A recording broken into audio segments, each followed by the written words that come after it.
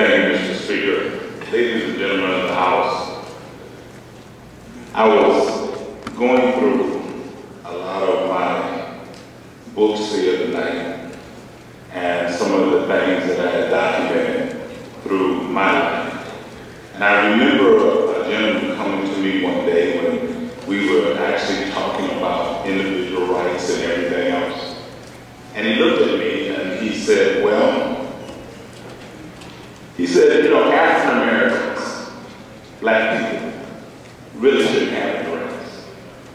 And I said, why? Why would you say that? He said, because you're a cursed people.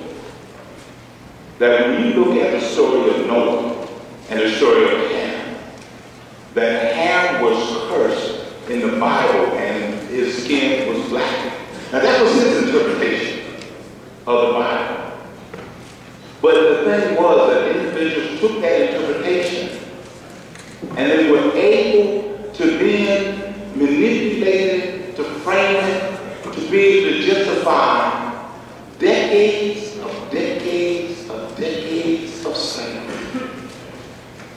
They were able to justify that if an individual, an African American, walked down the street and looked at a white woman, that they could be lynched, they could be shot, they could be killed.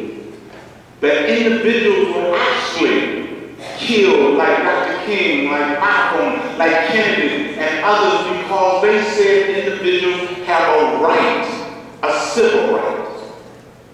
And I remember talking to individuals and growing up and being involved in the movement in the 60s when individuals looked at us and said that if you allow interracial marriage, but let me be real clear, if you allow blacks to marry whites, then that would decay the moral fabric of this society, that individuals in this society would never be the same again. If you allow blacks to walk into a school and sit down with white children, that this would decay our educational system. If you allow blacks to walk in and sit at a lunch,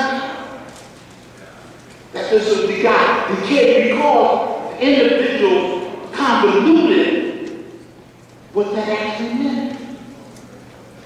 They didn't draw a clear line of demarcation between individuals' rights and the circumstances and the racism that was trying to prevail in this country. And I see us doing the same thing again.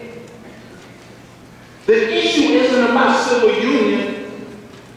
The issue isn't about whether a black can marry a white. The issue is about rights. Dr. King fought for rights. The issue is about, do we have the right to discriminate against anybody? That's what we're really voting on. We're voting on people's rights. What right do we have to be in people's bedrooms? What right do we have to say who can love somebody? But we do have the right to make sure everyone has rights.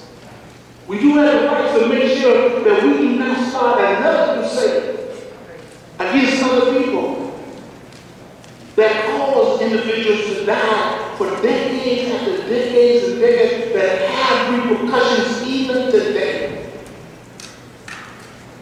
They have repercussions in schools, repercussions in churches because of what we did. The most segregated day in this country is on Sunday morning.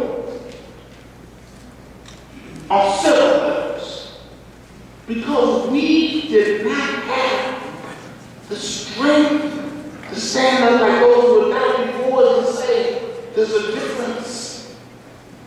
And we're going to identify that difference. Because we're going to make sure everybody has their rights. We're going to make sure no one is discriminated against. There's people in this room that have went through discrimination, that have went through racism. Even when I was in middle school, it was, back in that day, it was junior high. But I had my counselor come to me and said, "Here, you're bright, but you're not smart enough to go any further in education." And to make a long story short, when I saw him later, it was really interesting. And he told me, He told all the black children that. Because that's what he was conditioned to believe. That was his reference point. Because he was brought up that way. I'm saying this resolution again sends back to that type of mentality. Instead of standing up for what is right. Now I'm asking my colleagues in here to stand up for what is right. Let's not go back and step back into history. Let's do what is right. And stand up for people's rights. Take out of your mind of homophobia. Take out of your mind of civil unions. Take out of your mind the question here. Are we violating the rights of people if we pass this resolution? As you say no to this resolution. I used to stand up on the rights that needed to stand up on. I asked those in this room to stand up, to look at me and be able to say, Akeo, I wouldn't want your rights violated. I wouldn't want to see your children not be able to attend school. I wouldn't want to have the National Guard walk in and have to walk your babies into a school again. Because we don't want to go back on that road. Because Iowa has proven it different. Iowa has been the leader. Iowa has been the one that stepped forward that said, we're not going to discriminate.